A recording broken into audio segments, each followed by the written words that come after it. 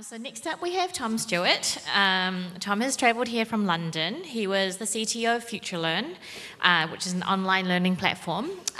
Previously he was doing his PhD at Cambridge, which he assures me is superior to Oxford. But he didn't actually complete his PhD because he found the tutoring and lecturing side too interesting to actually finish his thesis. So instead he wrote a book about it instead. So welcome to Tom Stuart. It is his second time at rubyconf AU. Woo!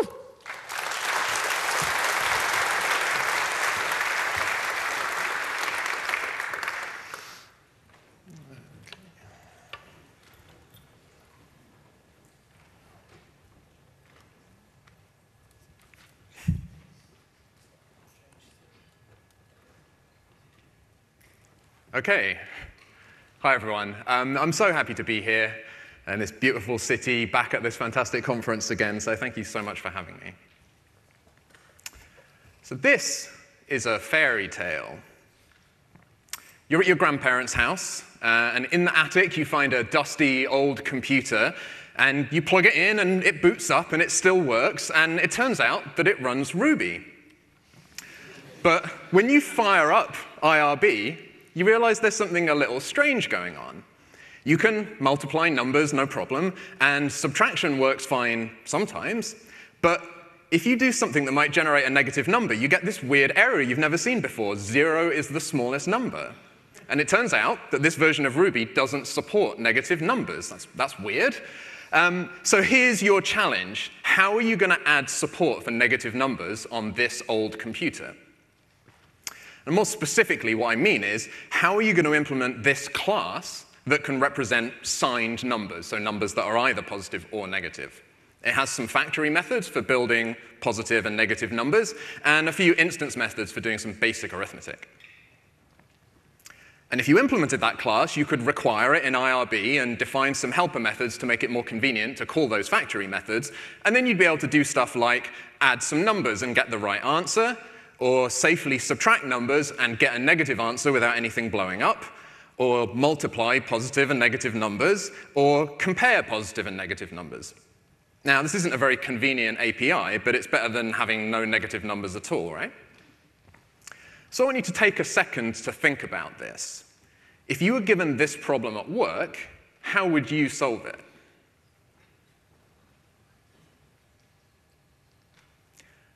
Let's start by having a look at the basic form of a signed number. It has a sign, and it has what I'll call a size, its absolute magnitude. And this size is always a positive number, so we can safely work with it on this old computer. So we can start out by implementing those two factory methods to take a number and create an instance with the size that is that number you passed in, and then set the sign to either positive or negative, depending on which factory method you call.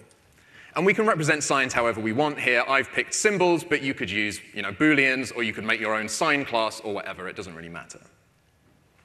In the initializer, we're just going to store the sign and the size in instance variables. And we're going to add some getter methods so that other instances of this class can read those two values. So let's start by trying to implement that equals method. As a signed number, if I'm given another signed number, how do I know if it's equal to me? Well, that should be straightforward. We just check that the sign and the size of the other number are the same as mine. And according to IRB, this works fine. Equal positive numbers are equal. Equal negative numbers are equal. If the sizes are different, then those numbers are not equal, so we get false here. And if the signs are different, then they're not equal, so that all works. All right, let's move on to the plus method then. Let's begin by doing the simplest thing possible, which is we leave the sign alone and we add the two sizes together. And that actually works for adding two positive numbers. That's great. And it also works for adding two negative numbers. So that's good. But adding a positive and a negative number gives us the wrong answer. And what's going on is we were expecting positive 2 to be the answer here, but the size of the result is actually 4.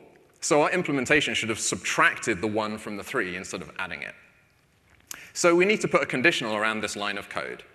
If the signs are the same, then OK, go ahead and add the sizes. But if they're different, you need to subtract the sizes. And so now a positive plus a negative works. And a negative plus a positive works too.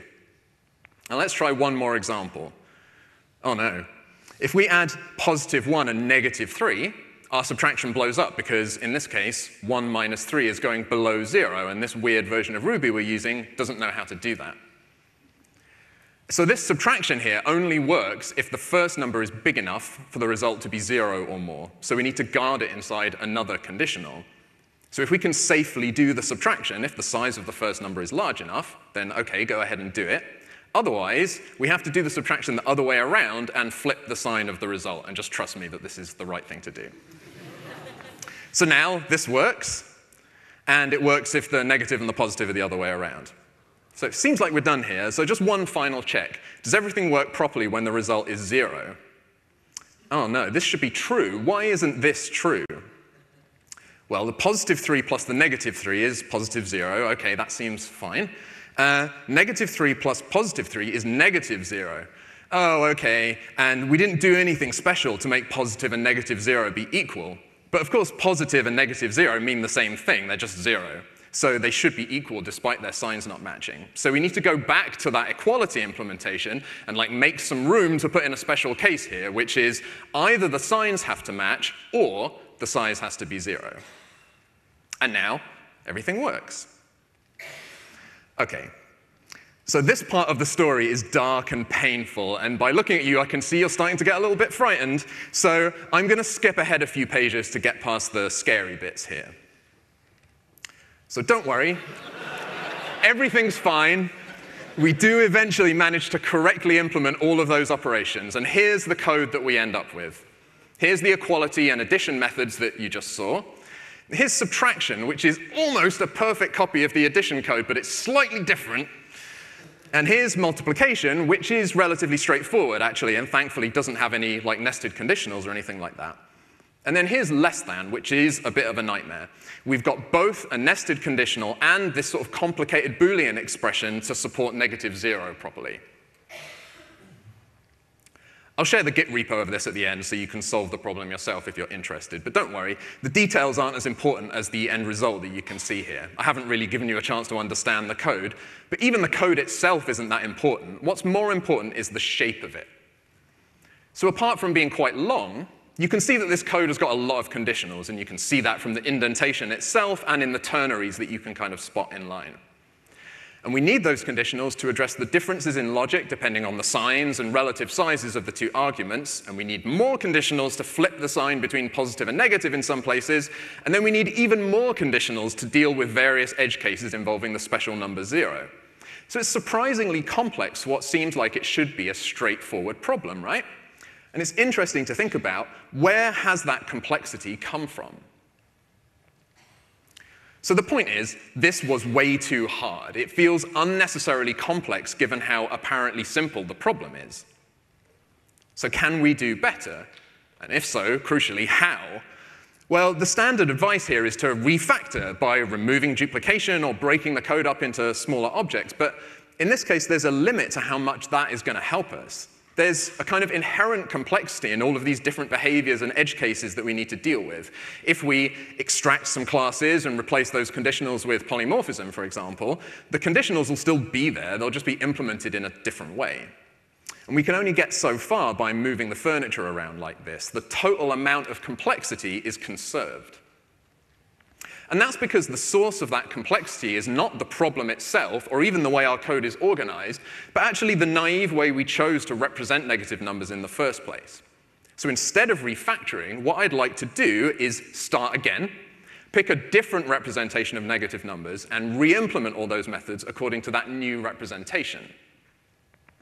So last time, we concentrated on the form of a negative number and split it apart into two pieces. But this time, let's put those pieces back together and consider their intrinsic meaning. We didn't stop to think about this before, but what is negative 3 anyway? In a sense, it's not a practical idea at all. Like with the counting numbers, like 1, 2, and 3, you can hold 1 apple, 2 apples, 3 apples in your hands, but you can't hold negative 3 apples. You can hold $3, but you can't hold negative $3. Although, that's an interesting example because your bank statement might say that you have negative $3 in your account if you're anything like me. And if you can't actually own -$3, then what does your bank really mean by that? Well, what they mean is, if you deposit $10, then you'll end up with $7 in your account, right? $3 less than you deposited.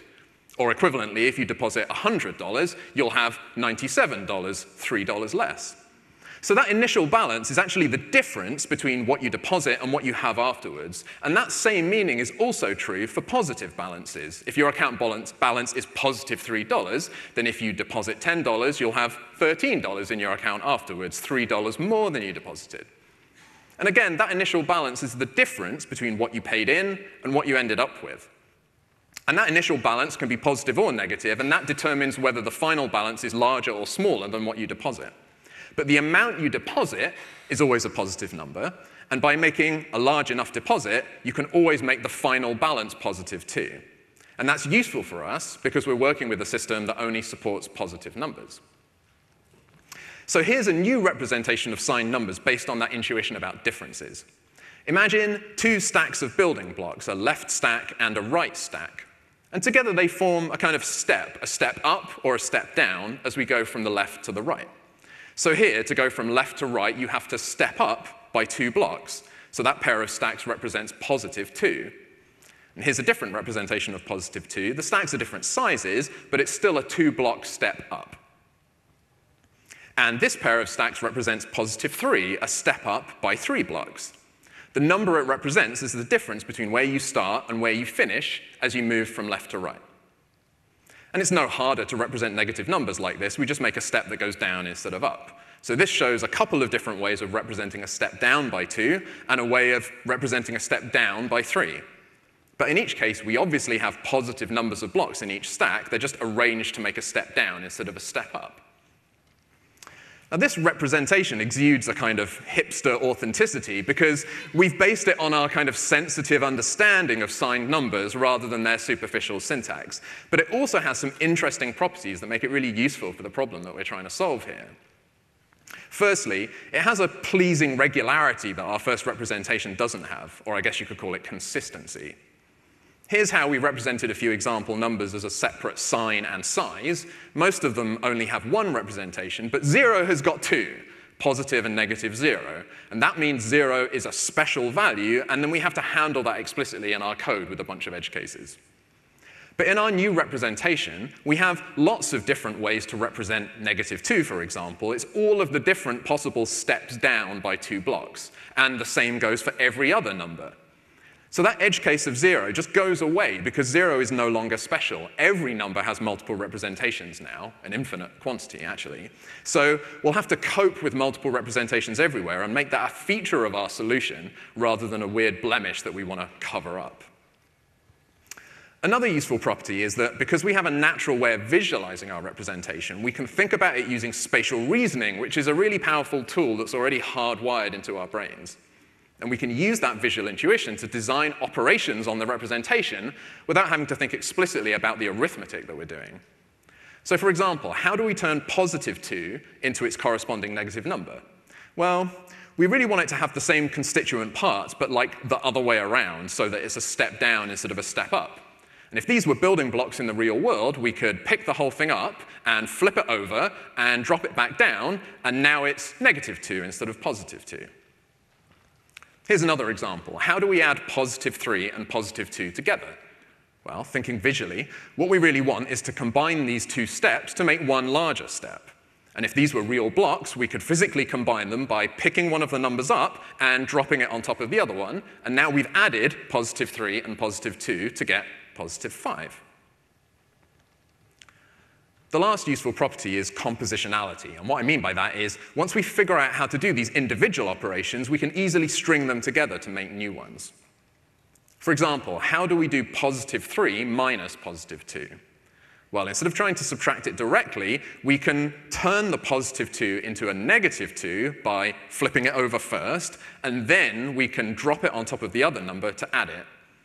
And we get the result 3 minus 2 is positive 1.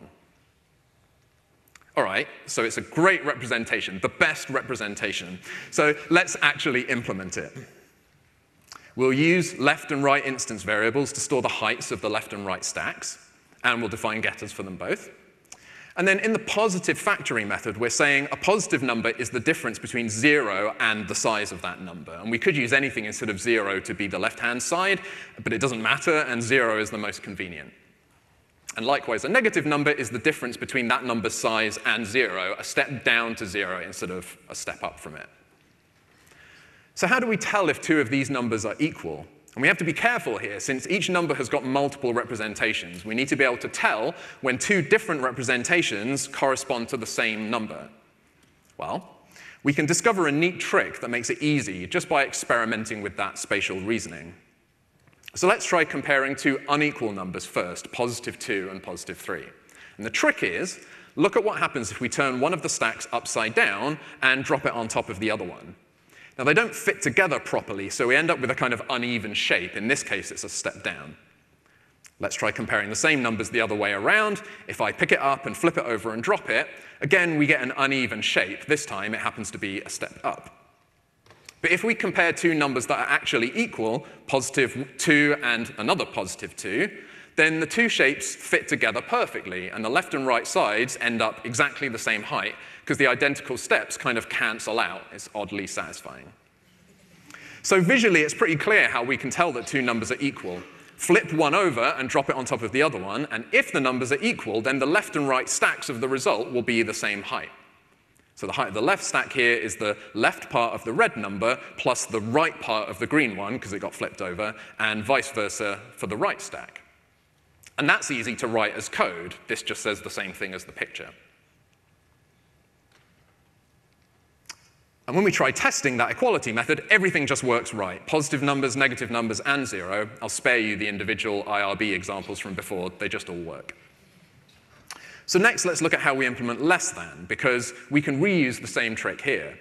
This is what we saw when we flipped the second number over and dropped it on top of the first one. And let's forget about whether the numbers are equal and think about whether the first one is less than the second one. Positive 2 is less than positive 3, but it's not less than positive 2, and positive 3 is definitely not less than positive 2. So you can see here that we get a step down when the first number is less than the second, and in other cases it's either flat or a step up. And if I showed you more examples, you'd see the same thing consistently. So that just means that whenever the first number is smaller than the second one, we can add up the height of the stacks in this result, and the right one will be shorter than the left one. And again, we can just write that straight out as code. Again, this just says the same thing as the picture. And again, every example of comparing two numbers just works. So what about adding? Well, we already saw this. Drop one number on top of the other, and then we just need to calculate the heights of the resulting stacks. It's just the two left sides and the two right sides. So that's easy to write down as code, and this makes every kind of addition work. We've already seen subtraction as well. What's 2 minus 3? Well, you flip the second number over, drop it on top. 2 minus 3 is -1. That's the right answer. And we just need to know the heights. The left side is red left plus blue right, and the right side is blue left plus red right. So let's just write that down. And notice we're not doing any actual subtracting here, so we don't need any conditionals to make it correct. And sure enough, it works for subtracting anything from anything. The only operation left is multiplication, which is more difficult, but I'll give you a really quick taste of how it works. How do we calculate the result of multiplying 4 by 5 when they're represented like this? Here we're representing positive 4 as the difference between 2 and 6, and positive 5 as the difference between 3 and 8. So our raw ingredients here are the 2, the 6, the 3, and the 8, and we want to avoid calculating the actual differences so that we don't have to deal with subtraction because it generates conditionals. If we can't multiply those differences directly, then what numbers can we make by multiplying the numbers we do know? Let's lean on that visual intuition again and look at it geometrically. So we can calculate red left times green left, 2 times 3 is 6, and we can calculate red right times green right, 6 times 8 is 48. Now here's what we want to know, the red difference times the green difference, 4 5s are 20, but ideally without calculating the 4 or the 5. But fortunately, there are some other numbers that we can calculate here. The red left times the green right gives us the number of blocks in this bottom strip here, 2 8s are 16. And the green left times the red right gives us the number of blocks in this left-hand strip, 3 6s are 18. So putting this all together, if we start with the biggest number, those 48 blocks, and take away that bottom slice, and then add back in the little corner, and then take away that slice on the left, we end up with the number we wanted. 48 minus 16 plus 6 minus 18 equals 20. But this subtraction is just the difference between two positive numbers, 54 minus 34. That's this many blocks minus this many. And that difference is something that we can directly express in our representation. So that's how we get to 4 times 5 equals 20 without actually doing that multiplication directly and without having to subtract anything. And if we generalize that reasoning and turn it into code, we get this thing. The difference between left times right plus the other left times right and left times left plus right times right. And then all the multiplications work and we're done. So here's the new code for all of those operations. And again, it's the shape of that code that's more important than the actual code. If we compare it to our first attempt, firstly, it's much shorter, but also it doesn't have any conditionals. There are no alternative behaviors or edge cases. And we had to think a little harder and do some spatial reasoning, but the code is way, way less complicated. And personally, I feel more confident that it's correct. So this is all a fairy tale. There isn't really a computer in your grandparents' attic with a version of Ruby that doesn't support negative numbers. And what I've showed you here isn't the way that negative numbers should actually be implemented on computers anyway. Plus, that second solution is kind of too clever in some ways, and you could argue that the first version is a bit more appealing from a kind of shameless green perspective. So don't take any of this literally, but like all good fairy tales, it has lessons to teach us about the real world. Remember, our second representation helped us because it's nicely regular, it leverages our visual intuition, and its operations are easy for us to compose. So choose your representation wisely. It really matters. I do hope that this example provides food for your brain to think about how such a simple design choice in such a simple problem can have such a significant effect on how complex the resulting code has to be, both in its subjective complexity, like how difficult it is to work with and how many weird edge cases you have to think of and account for, and in its cyclomatic complexity, which is how many different execution paths it has because of conditionals. This is a toy problem, obviously, but the idea applies equally well in real-world code. The better you understand the meaning of the underlying domain, and the better your representation matches that meaning, the easier the resulting code is going to be. Now, it might have seemed like I pulled that second representation out of thin air, but it's totally standard. You could have found it just by going to the Wikipedia page about negative numbers. So you don't necessarily need a blinding flash of insight. Sometimes you can just do some research and see how other people, or sometimes mathematicians, have thought about the problem. If you're interested in the specifics of this negative number problem, I really encourage you to work through it at your own pace and discover the details for yourself. I think it's a fun puzzle. Maybe that's just me. Anyway, do clone this repo and follow the instructions if you fancy it. That's all I've got. Thank you very much for your attention. Enjoy the rest of the conference.